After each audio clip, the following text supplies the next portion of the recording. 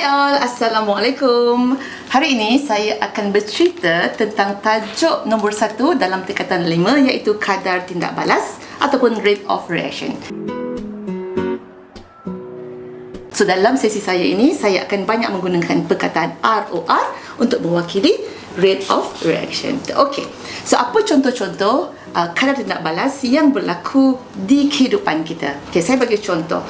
Nombor 1. So misalnya kalau kita berada di dapur, kalau kita membantu mak kita memasak kari daging contohnya, nak potong daging saiz besar ke saiz kecil? Yang mana lebih cepat masak? Saiz besar ke saiz kecil? So jawapannya tentulah yang kecil. Kenapa yang kecil lebih cepat masak? Kerana ianya mempunyai kadar tindak balas yang tinggi. Dan kalau kita lihat contoh kedua pula, pengaratan paku besi. Lama ke sekejap proses itu hendak berlaku? Dan kalau kita perasan, tindak balasnya mengambil masa yang lama. Ini bermaksud ianya mempunyai kadar tindak balas yang rendah. Jadi kalau kita dengar kedua contoh itu, ianya merujuk kepada dua perkataan, iaitu kadar tindak balas tinggi bermaksud cepat dan kadar tindak balas rendah bermaksud prosesnya perlahan. Okey, so sekarang kita dah mula faham tentang apakah konsep ROR. Dan kita ketahuilah apakah formula yang perlu kita gunakan bila memperkatakan tentang ROR. Tapi sebelum tu, kita tengok dulu apa intipati kimia. So, bila bercakap pasal kimia, kita tak lari daripada persamaan kimia. Okey. A plus B akan menghasilkan C plus D. So, ini merupakan persamaan umum bagi persamaan kimia. Apabila A dan B bertindak balas, mereka akan menghasilkan produk ataupun hasil, iaitu C dan juga D. So A dan B dikenali sebagai bahan, so manakala C dan D dikenali sebagai hasil ataupun produk. Okey. Jadi apa kaitan bahan dan hasil dengan kadar tindak balas? Okey. So formula ROR adalah jumlah bahan yang telah digunakan bahagi dengan masa, atau formula yang kedua yang kita boleh lihat adalah jumlah hasil yang terhasil ataupun jumlah produk yang terhasil dibahagikan dengan masa. Dan kalau kita perasan, dua formula ini merujuk kepada masa. Salah satu bercakap tentang bahan, salah satu bercakap tentang hasil. So ini adalah dua formula umum ataupun formula khusus untuk ROR. So untuk itu, saya akan bagi satu contoh. Okey, katakan kita ada zinc yang bertindak balas dengan asid hidroklorik, akan menghasilkan zinc klorida ataupun zinc chloride dan juga gas hidrogen. Okey, sebelum kita teruskan, kita kena pastikan kita balancekan dulu ataupun seimbangkan persamaan ini. Okey, kita ada zinc satu, sini ada satu juga. So kita ada Cl2 kat sini, tapi Cl ada satu kat sini, tapi H ada 2 kat sini. Jadi kita kena balancekan, letak 2 kat sini. So sekarang kita punya persamaan dah seimbang. Okey, so ingat lagi tak tadi kita punya formula? So zinc dengan asid hidroklorik adalah bahan, manakala zinc klorida dan juga gas hidrogen adalah hasilnya. Okey, apabila kita menjalankan tindak balas, contoh ya, apakah berlaku kepada amount ataupun jisim kepada zinc apabila tindak balas berlaku? So adakah dia semakin menurun ataupun dia semakin menaik? Okey, so jawapan dia adalah semakin menurun sebab dia telah digunakan untuk menghasilkan produk. Okey, so kalau kita tengok produk kat sini, kita ada 2, zinc klorida dan juga hidrogen. So adakah kedua produk ini akan meningkat jumlah dia ataupun akan berkurangan? So kalau sini dah berkurangan sebab telah digunakan pakai, tentulah belah sini akan meningkat. So ini boleh kita tunjukkan dengan satu gambar rajah ataupun satu diagram. Okay. So kalau saya letak kat sini jisim zinc melawan dengan masa, so kita akan dapati jisim zinc akan berkurangan mengikut masa.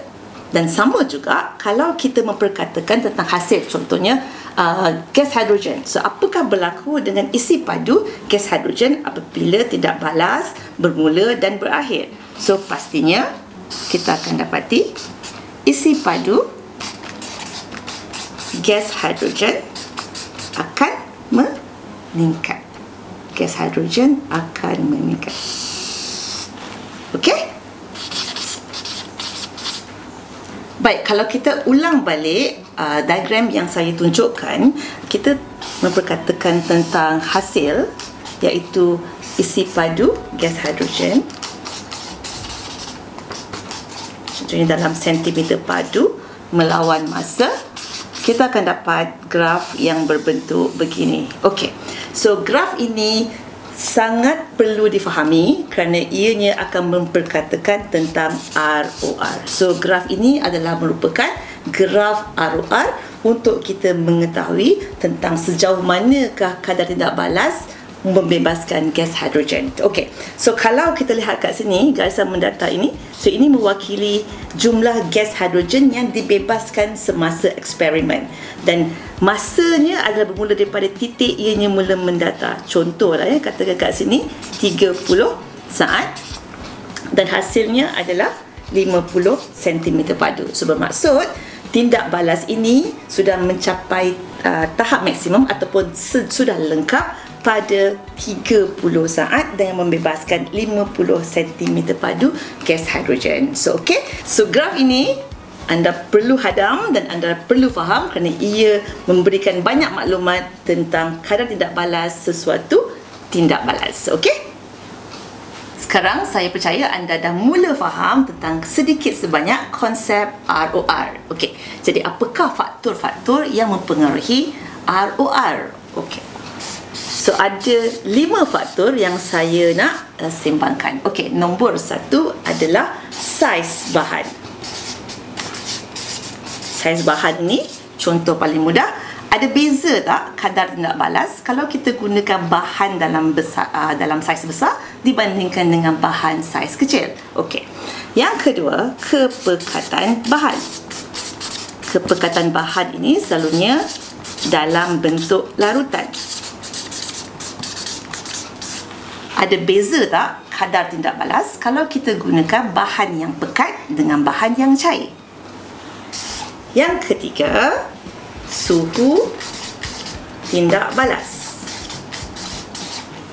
Ada beza tak kadar tindak balas kalau kita buat eksperimen menggunakan bahan yang telah dipanaskan dengan bahan yang sejuk? Yang keempat, tekanan.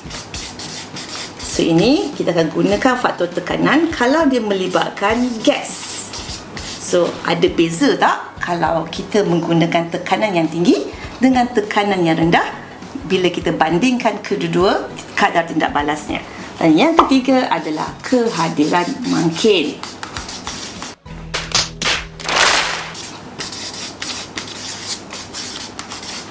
Apabila mangkin dimasukkan ke dalam sesuatu campuran, adakah dia mempercepatkan kadar tindak balas ataupun memperlahankan kadar tindak balas? So, kelima-lima faktor ini kita akan bincangkan kerana ianya mempengaruhi kadar tindak balas. Sekarang kita nak masuk faktor yang pertama, iaitu saiz bahan. Okey, so untuk tujuan faktor yang pertama, kita akan gunakan bahan kalsium karbonat campur dengan asid hidroklorik dan akan membebaskan kalsium klorida campur dengan gas karbon dioksida dan juga air. Okey, so sebelum kita teruskan, kita check dulu balance ke tidak kita punya persamaan. Okey, so kita ada 2H sekarang ni, H dah 2, kita ada Cl ada 2, Cl pun ada 2, C kita ada 1, O kita dah ada 3, Ca pun ada 1, Ca pun ada 1, so dah seimbang. Okey, so nama lain bagi kalsium karbonat yang kadang-kadang kerap ditanya adalah marble chips ataupun batu kapur. Okey, so kalau soalan tanya namakan nama lain bagi kalsium karbonat, ianya adalah batu kapur. So tujuan eksperimen ini kita akan fokus kepada saiz kalsium karbonat dan kita juga akan fokus kepada sebanyak mana isi padu gas karbon dioksida yang dibebaskan semasa eksperimen ini berlangsung sampailah eksperimen ini lengkap. Okey, so saya ulang balik, kita akan fokus kepada dua, iaitu kalsium karbonat sebagai bahan, manakala gas karbon dioksida sebagai hasil yang kita nak ukur kadar tindak balasnya. Okey, so ada dua situasi. So mula-mula kita gunakan kalsium karbonat dalam bentuk besar, bentuk kepingan. So kepingan kalsium karbonat. So kemudian kita ulang balik eksperimen ini menggunakan serbuk kalsium karbonat. Okey. So secara logiknya, apabila kita menggunakan kepingan kalsium karbonat, bermaksud dalam serpihan yang bersaiz besar, kita akan dapati kadar tindak balas akan menjadi rendah. Bermaksud tindak balasnya adalah perlahan, dan ini berbeza apabila kita gantikan eksperimen ini dengan menggunakan serbuk kalsium karbonat. So serbuk kalsium karbonat akan menghasilkan kadar tindak balas yang lebih tinggi berbanding kita gunakan kepingan kalsium karbonat. Tetapi ya, kita kena ingat, kalau kita menggunakan jisim yang sama, katakan 6 gram kepingan kalsium karbonat dan juga 6 gram serbuk kalsium karbonat, keduanya akan menghasilkan jumlah isi padu karbon dioksida yang sama banyak, tetapi yang berbeza adalah kadarnya. So serbuk akan menghasilkan volume ataupun isi padu karbon dioksida yang lebih cepat berbanding dengan kepingan kalsium karbonat.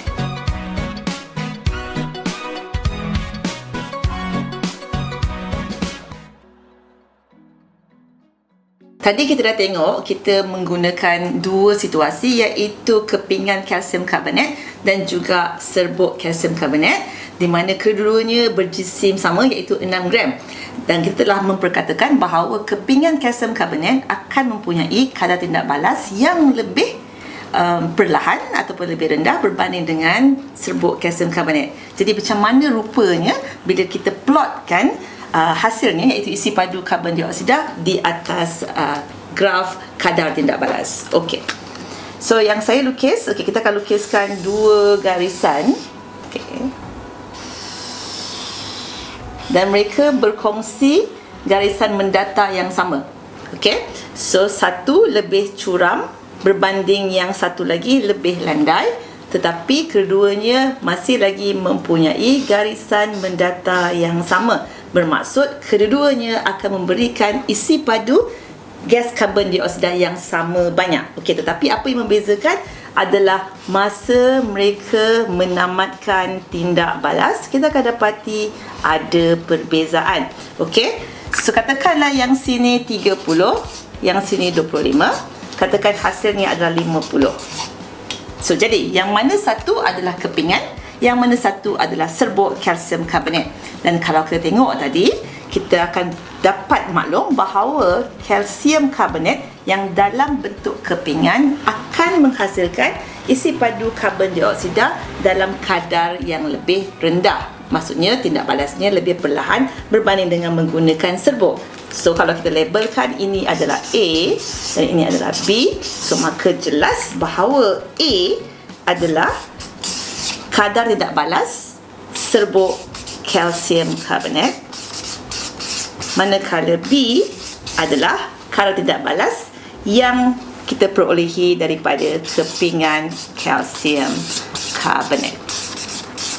So kedua eksperimen ini jelas menunjukkan bahawa serbuk kalsium karbonat mempunyai kadar tindak balas yang lebih tinggi berbanding dengan kepingan kalsium karbonat. Walau bagaimanapun, memandangkan mereka mempunyai jisim yang sama, iaitu 6 gram, maka mereka menghasilkan isi padu gas karbon dioksida yang sama. So dalam bahasa lain, mereka menghasilkan mol karbon dioksida yang sama kerana mereka juga mempunyai bilangan mol yang serupa, yang berbeza adalah bentuk fizikal mereka. Kalau tadi kita menggunakan jisim yang sama untuk kedua situasi, kepingan kalsium karbonat 6 gram, serbuk kalsium karbonat juga 6 gram. Apa jadi kalau kita ubah jisim kedua-duanya? Okey, katakanlah kita guna kepingan kalsium karbonat, kita naikkan ke 8 gram, manakala serbuk kalsium karbonat kita kekalkan 6 gram. So apa jadi bila kita plotkan graf kadar tindak balas di atas kertas graf ini, okey? So kita serba maklum bahawa kalau kita gunakan kepingan, tentulah kadar tindak balasnya lebih rendah, manakala serbuk tentulah kadar tindak balasnya lebih tinggi. Jadi betulkah kita boleh nampak kedua fenomena ini di atas kertas graf ini? Okey, jom kita tengok. So, saya akan plotkan kedua line. Kita akan dapati grafnya bertingkat-tingkat. So, kita akan ada tinggi. Kemudian, kita ada satu lagi yang lebih rendah tetapi dia curam. Okey. So, ada dua graf. Satu, dia landai tapi tinggi. Manakala satu lagi, dia curam tapi rendah. Okey, so yang mana satu mewakili kepingan, yang mana satu mewakili serbuk? Okey, kalau kita tengok jisimnya 8 gram, ianya lebih tinggi daripada 6 gram. Bererti mol yang digunakan untuk kalsium karbonat dalam bentuk kepingan lebih besar. So bermaksud yang ini adalah untuk kepingan kalsium karbonat. So kenapa yang 6 gram dia lebih rendah? Sebab mol yang digunakan 6 gram adalah lebih rendah daripada 8 gram. Walau bagaimanapun, kita akan dapati masa yang diambil untuk serbuk kalsium karbonat menamatkan ataupun melengkapkan tindak balas jauh lebih cepat berbanding dengan kepingan kalsium karbonat. Okey, so katakan sini 10, sini 30. So katakan sini 50, sini 30. So, apa yang terdapat simpulkan kat sini, setiap kali kita melihat gambar rajah rate of reaction ataupun kadar tindak balas, bila kita melihat ianya mempunyai garisan yang curam, bermaksud kadar tindak balasnya lebih tinggi berbanding dengan yang landai. Walau bagaimanapun, kita kena prihatin tengok jisim yang digunakan, adakah ianya lebih besar, lebih kecil ataupun sama. So kalau kes yang tadi kita tunjukkan ia mempunyai jisim yang sama, maka mereka berkongsi garisan mendatar. So kita tengok tadi mereka berkongsi garisan yang mendatar kerana mereka mempunyai jisim yang sama. Tetapi berbeza dengan yang ini, mereka mempunyai tingkat-tingkat sebab mereka mempunyai jisim yang berbeza ataupun mol yang berbeza. Dalam erti kata lain, apabila kita memperkatakan tentang kadar tindak balas berkenaan dengan saiz, kita tak boleh lari daripada memperkatakan tentang saiznya. Lebih kecil, lebih tinggi kadar tindak balas. Lebih besar, lebih rendah kadar tindak balas. Tetapi kena ambil maklum, kena prihatin tentang mol yang digunakan supaya graf anda tepat dengan apa yang ditanya dalam soalan. Hari ini kita dah berjaya mengupas satu faktor ROR, iaitu saiz bahan. Dan kalau kita ulang sedikit, semakin kecil saiz bahan, semakin tinggi kadar tindak balasnya. Sekiranya anda merasakan video ini memberikan manfaat kepada anda dan juga rakan-rakan anda yang lain, jangan lupa share. Sampai kita jumpa lagi. Bye!